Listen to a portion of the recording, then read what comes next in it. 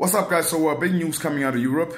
Big news regarding one of our own, Lyle Foster. Lyle Foster has been nominated for the European Golden Boy Award. Let's remind people what the European Golden Boy Award is. The European Golden Boy Award is an award given by sports journalists to a young footballer playing in Europe perceived to have been the most impressive during the calendar year. This is massive. All nominees must be under the age of 21 and play in Europe's nation's top tier. Now, as you know, the homeboy is 19 and he's probably going to be turning 20 later. And this is huge, big news. I got to tell you, this for me sort of confirms a few things. It confirms to me what a talent we have. You know, that's one thing for sure. And the talent that everybody in South Africa must know that we have regarding myself, regarding SAFA as well.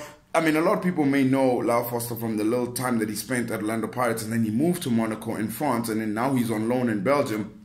But also, you've seen him play for our youth structures as well. Under 20 World Cup, he was part of that squad too as well. Very lanky as well. He's quite tall, and I think for me, it just confirms that we gotta watch this kid, because it even wakes me up to be like, okay, Bule, like now, if it means you gotta stream a little bit more, you stream a little bit more. My only hope is that the development structures within our country, like SAFA and all that stuff, know how good this kid is, because this list confirms that he's up against the likes of Vinicius Jr., Ansu Fati at Barcelona, you guys know him, Haaland as well, Alphonso Davies, the fullback at Bayern Munich. I mean, this is massive. He's up against the likes of those. I'm not expecting him to win it, to be honest. But the fact that you've been nominated there, my man, only confirms that you just got to keep working harder and harder, and that you're going in the right direction for sure. And I hope our country also knows that. I really also hope that it doesn't take till he's 25 years old to get